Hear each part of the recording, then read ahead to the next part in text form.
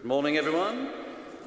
Very warm welcome to Ripon Cathedral on this Trinity Sunday. We're in festal mode this morning as we celebrate the very nature of God.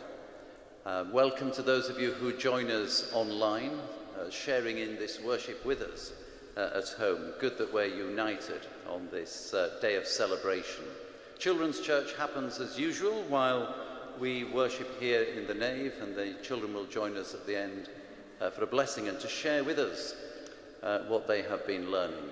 So if we don't understand the mystery of the Trinity now, it'll be fine, because at the end the children will enlighten us, I have no doubt.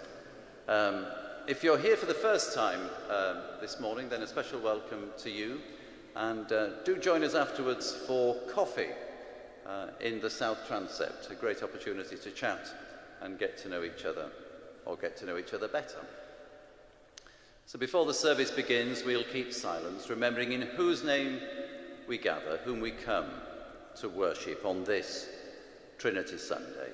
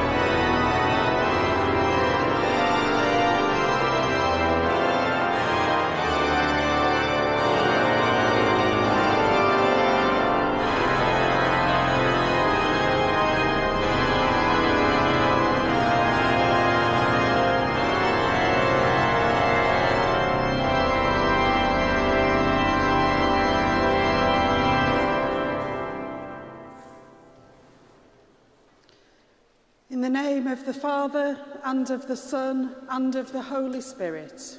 Amen. Grace, mercy, and peace from God our Father and the Lord Jesus Christ be with you. And also with you.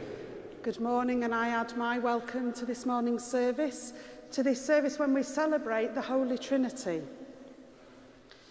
Let us prepare our hearts for worship as we say together, Almighty God, to whom all hearts are open, all desires known, and from whom no secrets are hidden, cleanse the thoughts of our hearts by the inspiration of your Holy Spirit, that we may perfectly love you, magnify your holy name, through Christ our Lord. Amen.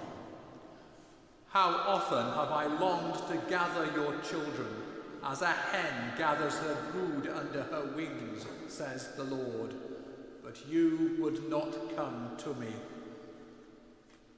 Let us, as wayward children, return to God and confess our sins.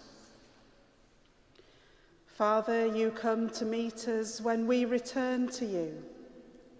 Lord, have mercy. Lord, have mercy. Jesus, you died on the cross for our sins. Christ, have mercy. Christ, have mercy. Spirit, you give us life and peace. Lord, have mercy. Lord, have mercy. Almighty God, who forgives all who truly repent, have mercy upon you, pardon and deliver you from all your sins, confirm and strengthen you in all goodness, and keep you in life eternal, through Jesus Christ our Lord. Amen.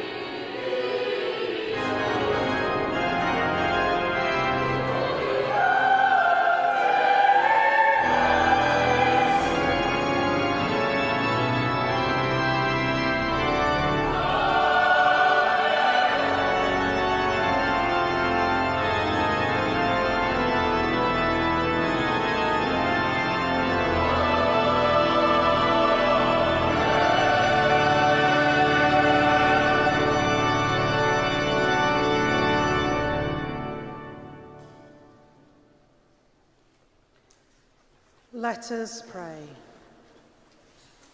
Almighty and everlasting God, you have given us, your servants, grace, by the confession of a true faith, to acknowledge the glory of the eternal Trinity, and in the power of the divine majesty to worship the unity. Keep us steadfast in this faith, that we may evermore be defended from all adversities, through Jesus Christ, your Son, our Lord, who is alive and reigns with you in the unity of the Holy Spirit, one God, now and forever. Amen.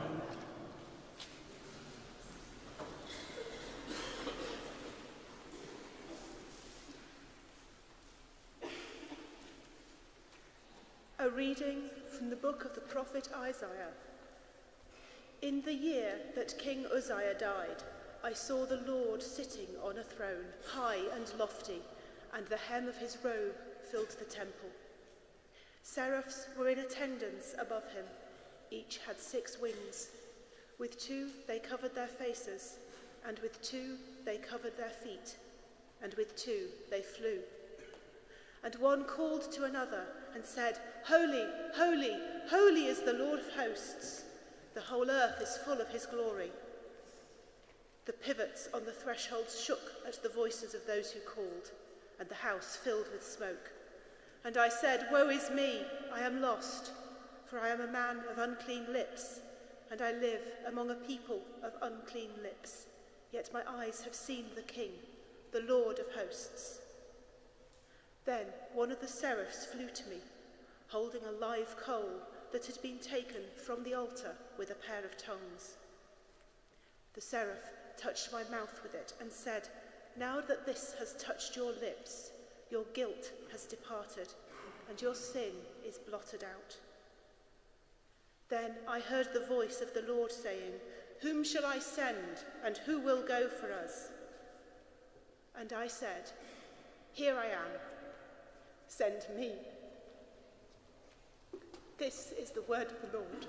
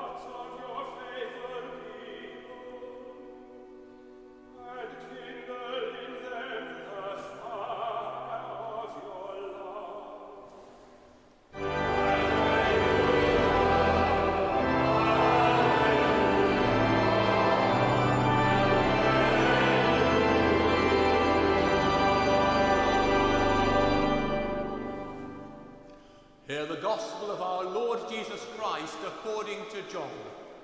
Glory to you, O Lord.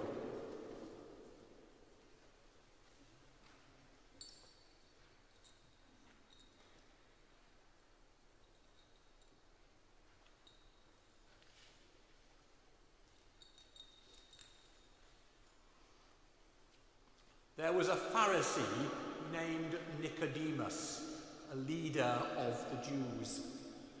He came to Jesus by night and said to him, "Rabbi, we know that you are a teacher who has come from God, for no one can do these signs that you do apart from the presence of God." Jesus answered him, "Very truly I tell you, no one can see the kingdom of God without being born from above." Nicodemus said to him, "How can anyone be born after having grown old? Can one enter a second time into the mother's womb and be born?" Jesus answered, "Very truly I tell you, no one can enter the kingdom of God without being born of water and spirit. What is born of the flesh is flesh, and what is born of the Spirit is spirit. Do not be astonished that I said to you, you must be born from above. The wind blows where it chooses, and you hear the sound of it, but you do not know where it comes from or where it goes. So it is with everyone who is born of the Spirit." Nicodemus said to him, "How can these things be?" Jesus answered him, "Are you a teacher of Israel, and yet you do not understand these things? Very truly I tell you, we speak of what we know and testify to what we have seen, yet you do not receive our testimony. If I have told you about earthly things and you do not believe, how can you believe if I tell you about heavenly things? No one has ascended into heaven except the one who descended from heaven, the Son of Man. And just as Moses lifted up the serpent in the wilderness, so must the Son of Man be lifted up, that whoever believes in him may have eternal life.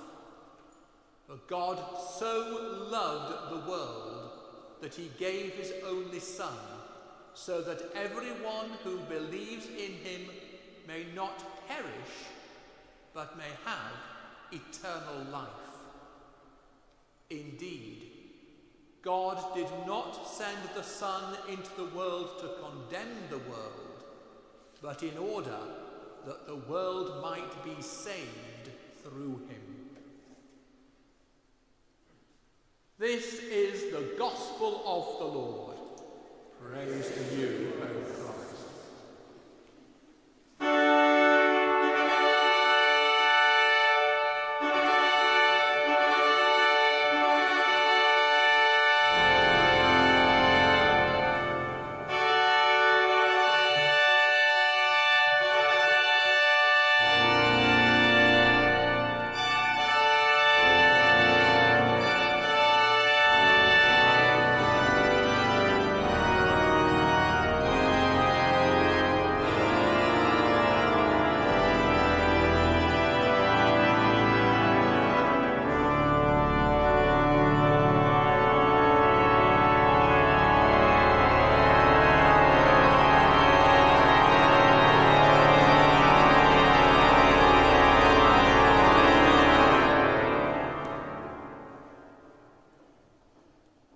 May I speak in the name of God, who is Father, Son, and Holy Spirit. Amen.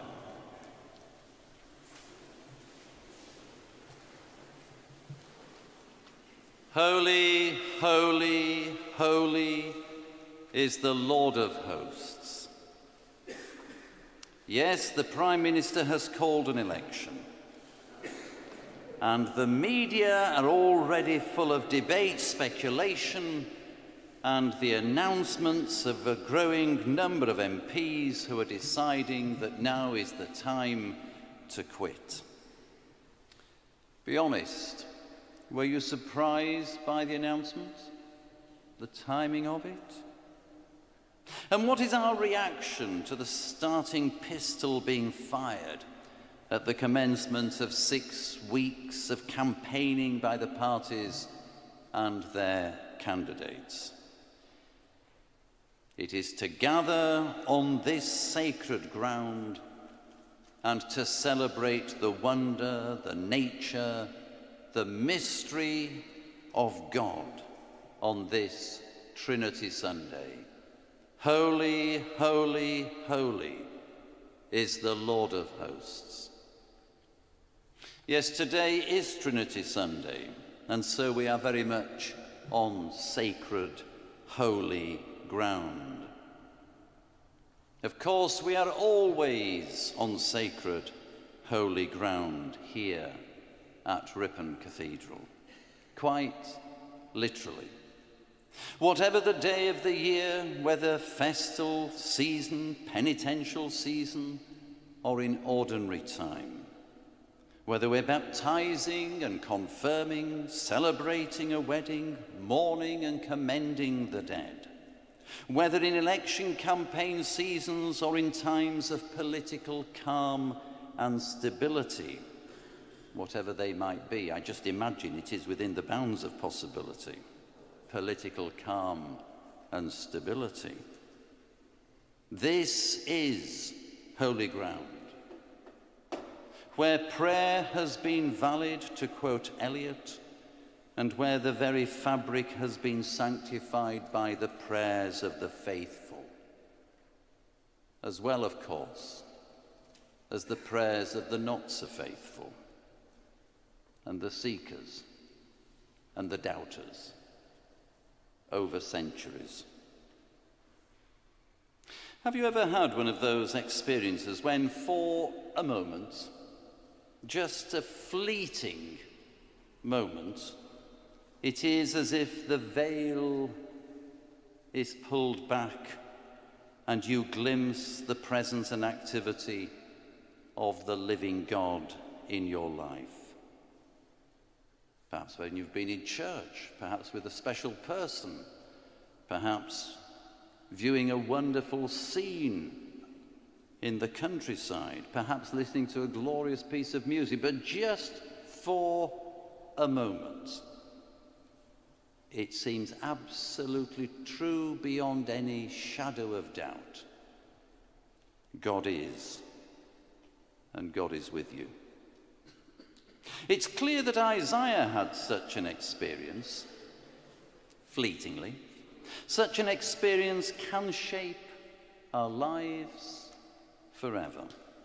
Holy, holy, holy is the Lord of hosts. The prophet Isaiah was in the temple. Years later, he could still remember that experience, when it was the precise moment, the year that King Uzziah died, probably about 736 BC. He heard the senior heavenly attendants singing, and he saw the Lord sitting on a throne, quote, high and lofty. And in this fleeting moment, which would change his life forever, he saw the hem of God's robe filling the temple. Just note, Isaiah didn't see the whole being of God, simply his robe, and not even the whole of the robe, or the majority of the robe, just the hem.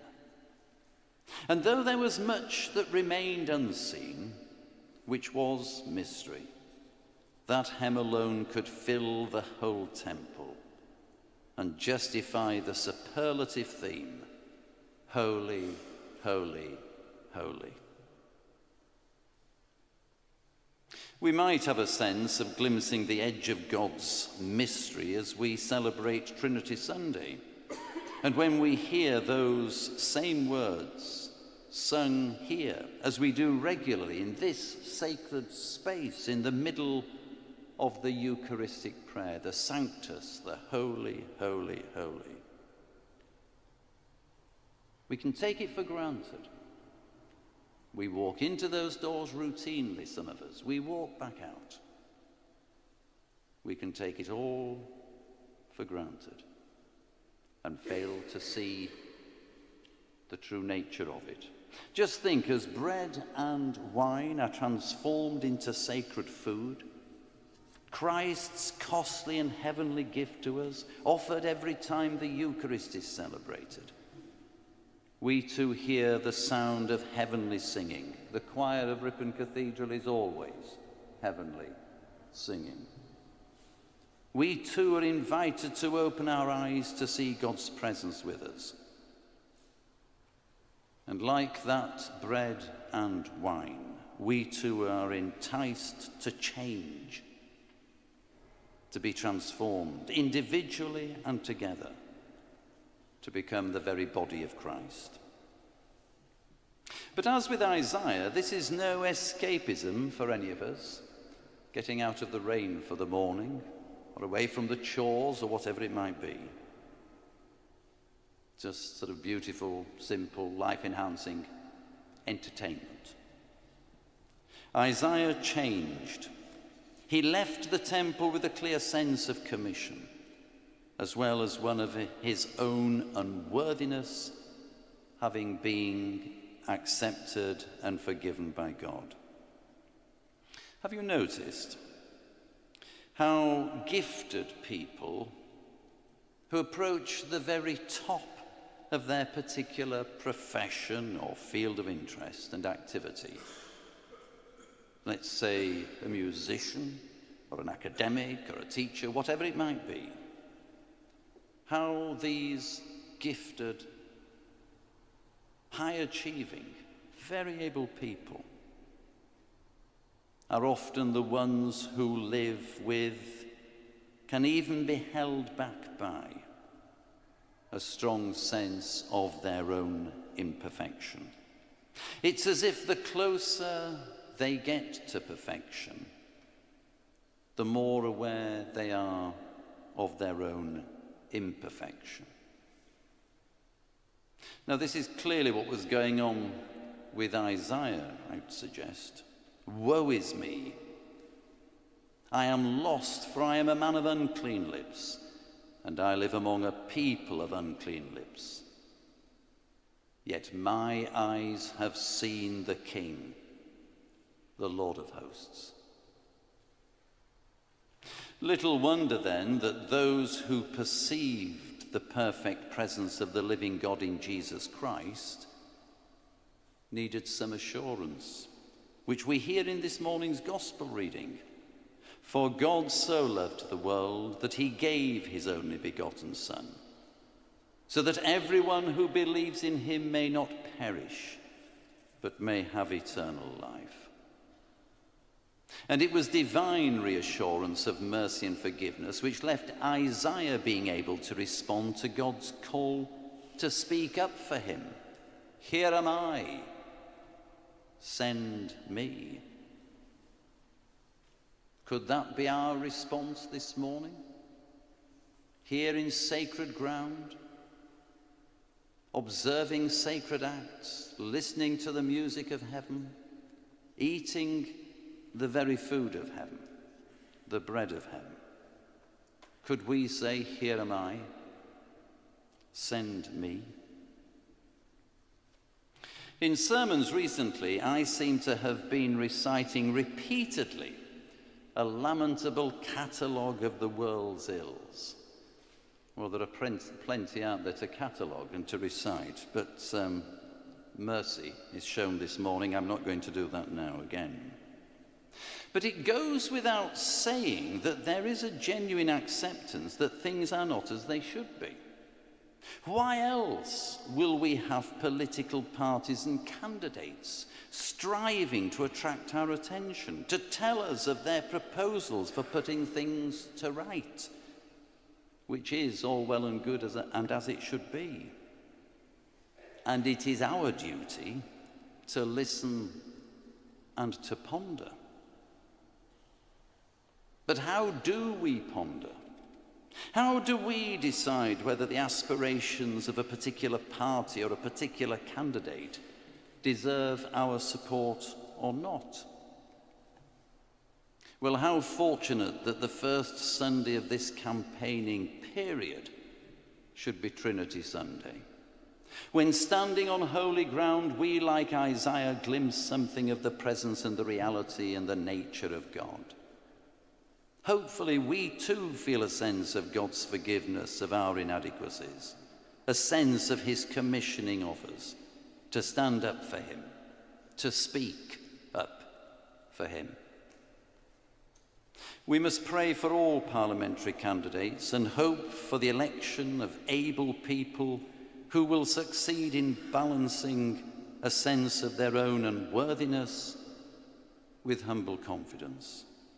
And we must show them mercy by not expecting them to be God.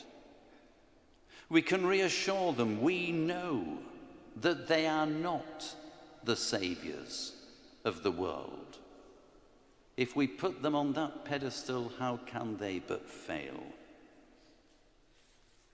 As Christians, we can encourage parliamentary candidates and those elected to follow our sincere example of looking to the only one who has been perfect, and who, having seen into heaven, revealed the very ways of heaven to the world.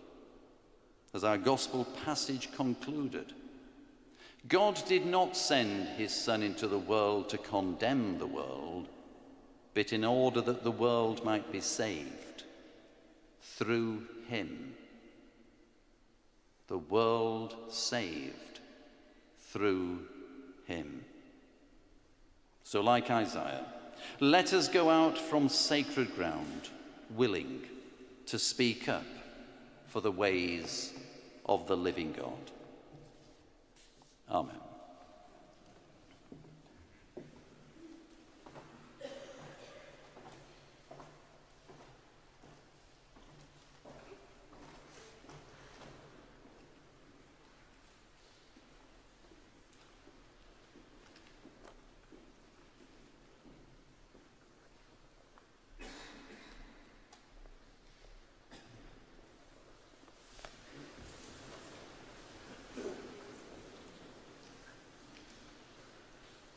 We believe in one God, the Father, the Almighty, maker of heaven and earth, of all that is seen and unseen. We believe in one Lord Jesus Christ, the only Son of God, eternally begotten of the Father, God from God, light from light, true God from true God, begotten, not made, of one being with the Father. Through him all things were made. For us and for our salvation, he came down from heaven, was incarnate from the Holy Spirit and the Virgin Mary, and was made man. For our sake he was crucified under Pontius Pilate. He suffered death and was buried. On the third day he rose again, in accordance with the Scriptures. He ascended into heaven and is seated at the right hand of the Father. He will come again in glory to judge the living and the dead, and his kingdom will have no end. We believe in the Holy Spirit, the Lord, the giver of life, who proceeds from the Father and the Son, who with the Father and the Son is worshipped and glorified, who has spoken through the prophets. We believe in one holy Catholic and Apostolic Church. We acknowledge one baptism for the forgiveness of sins. We look for the resurrection of the dead and the life of the world to come. Amen. We come boldly to the throne of grace, praying to the Almighty God Father, Son, and Holy Spirit, for mercy and grace.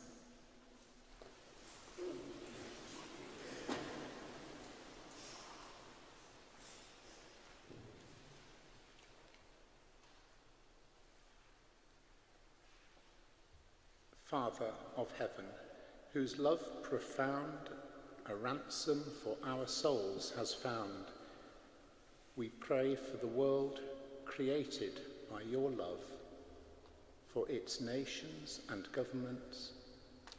Extend to them your peace, pardoning love, mercy and grace. We plead before your throne in heaven.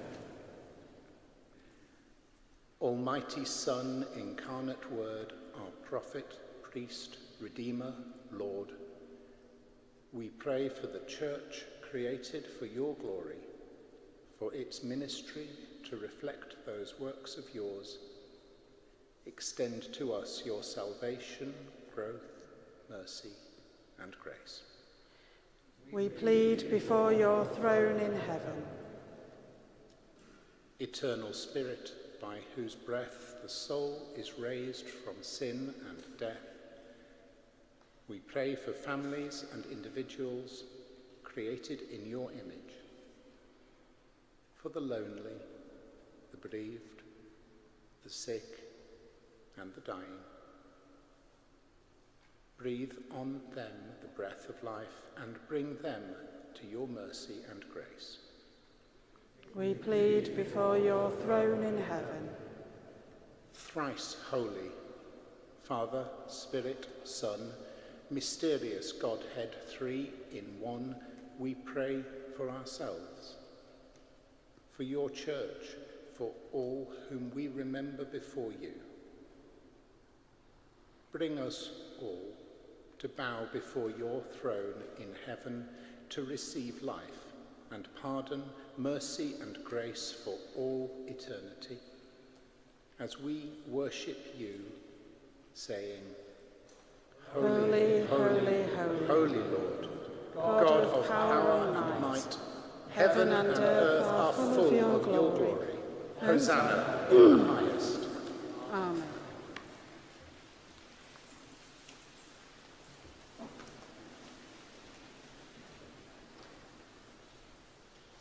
Peace to you from God our Heavenly Father. Peace from his Son, Jesus Christ, who is our peace. Peace from the Holy Spirit, the life-giver. The peace of the triune God be always with you. And also with you. Let us offer one another a sign of peace.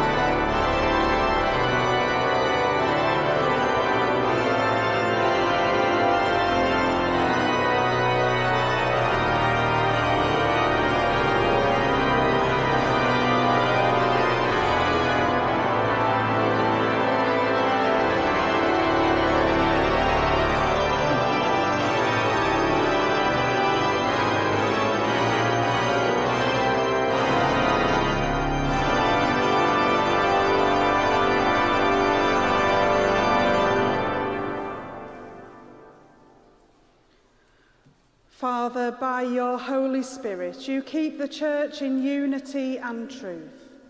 As we break bread together, may we be one with Christ in faith and hope and love, now and forever.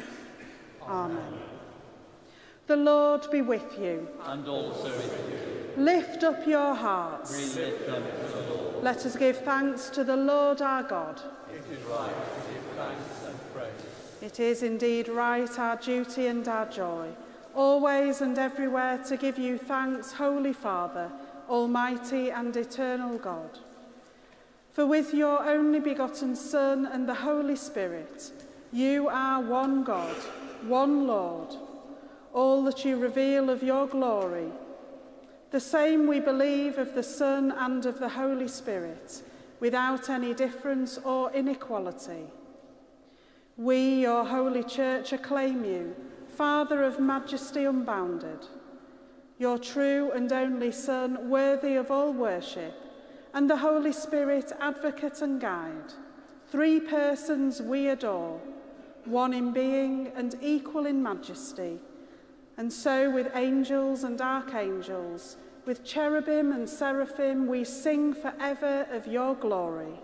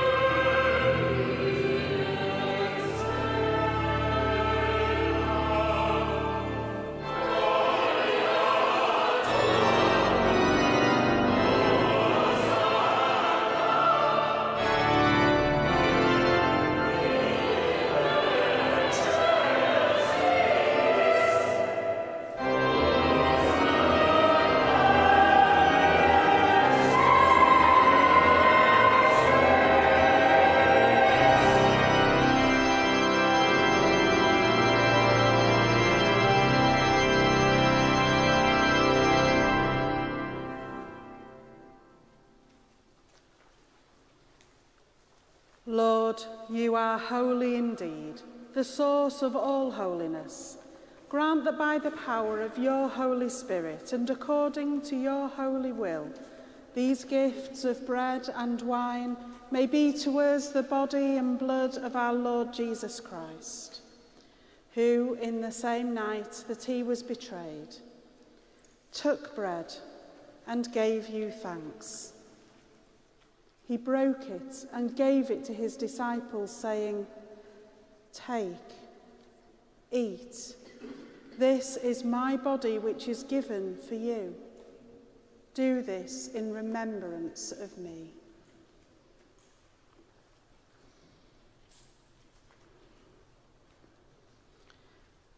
In the same way, after supper, he took the cup and gave you thanks.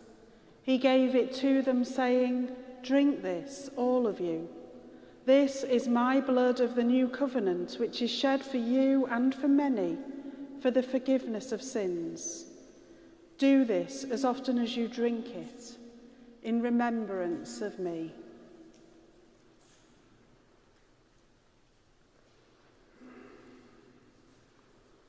Praise to you, Lord Jesus. Lord, by your cross and resurrection, you have set us free. You are the Saviour of the world. And so, Father, calling to mind his death on the cross, his perfect sacrifice made once for the sins of the whole world, rejoicing in his mighty resurrection and glorious ascension, and looking for his coming in glory, we celebrate this memorial of our redemption. As we offer you this, our sacrifice of praise and thanksgiving, we bring before you this bread and this cup, and we thank you for counting us worthy to stand in your presence and serve you. Send the Holy Spirit on your people, and gather into one in your kingdom all who share this one bread and one cup, so that we, in the company of the Blessed Virgin Mary, St. Peter, St. Wilfrid, and all the saints, may praise and glorify you forever, through Jesus Christ our Lord, by whom, and with whom, and in whom, in the unity of the Holy Spirit, all honour and glory be yours, Almighty Father, for ever and ever. Amen.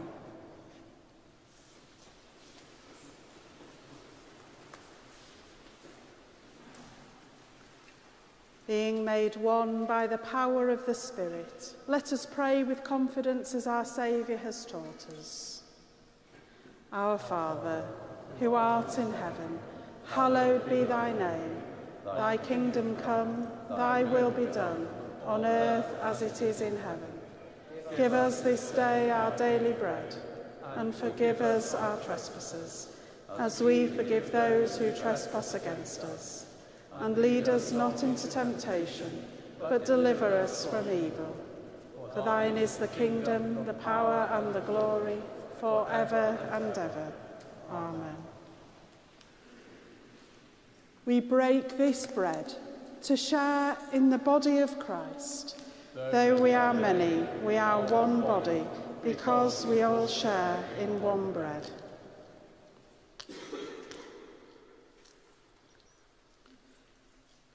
Draw near with faith. Receive the body of our Lord Jesus Christ, which he gave for you, and his blood, which he shed for you. Eat and drink in remembrance that he died for you, and feed on him in your hearts by faith with thanksgiving.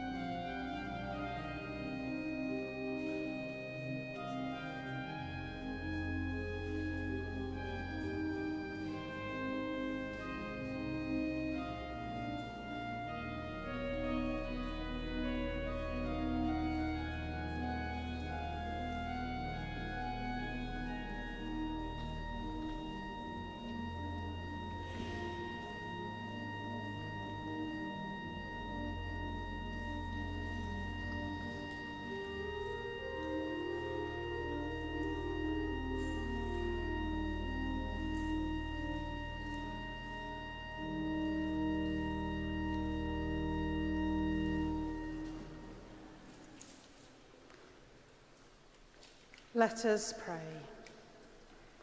Almighty and eternal God, you have revealed yourself as Father, Son, and Holy Spirit, and live and reign in the perfect unity of love. Hold us firm in this faith, that we may know you in all our ways, and evermore rejoice in your eternal glory, who are three persons, yet one God, now and forever. Amen. Right. Do we have our children's church? Would you like to come up and tell us what you've been learning about the Trinity today? As they're coming up, we have just one notice. On Thursday at 5:30, we have our festal Eucharist for Corpus Christi, when we celebrate God giving us Holy Communion. So please do come along to that on Thursday evening. Right, so do you want to hold up what you've been doing? Oh, some very interesting things here. So I can see a clover leaf and a dove. Would you like to tell me what you've been writing on your clover leaves? The three-leafed clover. Anybody? Tell me what you've been learning about. Can I have a look? So what have we got written on here? We have Father, Son, Holy Spirit, and Trinity. So that's what we're thinking about, isn't it? God as Father, Son, and Holy Spirit, which Trinity means three, doesn't it? Three persons in one God. Wonderful. So hold up so everyone can see what you've been doing. Wonderful. And this is the symbol of the Holy Spirit, is it? Is that why you've done the dove, or is there another reason you did the dove as well? Wonderful. So do we have a prayer as well to say for today? Yes. Are you going to read the prayer for us? We've got two prayers. Wonderful. So who's going to say the first one? Right. Okay.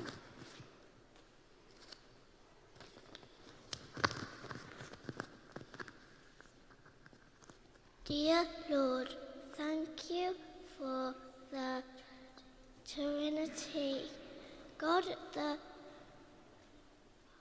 Father, God the Son, and God the Holy Spirit. Amen. Amen. And our second prayer. Dear Lord, thank you for God the Father who loves us and made our wonderful world. And thank you that the Holy Spirit is always with us when we need it. And thank you for Jesus' kindness. Amen. Amen. Let's give them a big round of applause. Thank you.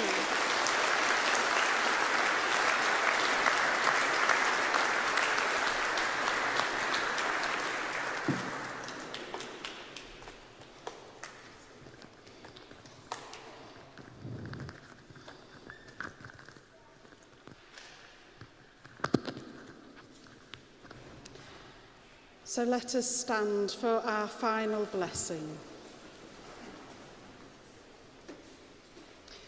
God, the Holy Trinity, make you strong in faith and love, defend you on every side, and guide you in truth and peace. And the blessing of God Almighty, the Father, the Son, and the Holy Spirit rest upon you and remain with you now and always. Amen.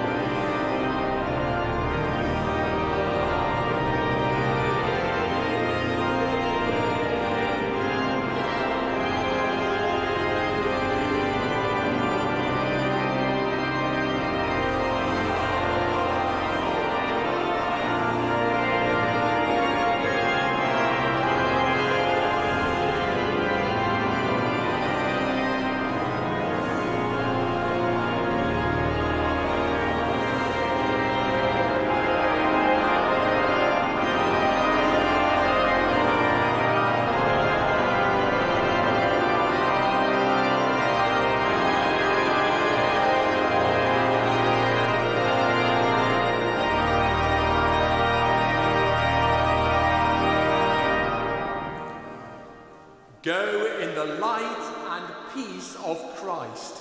Thanks be to God.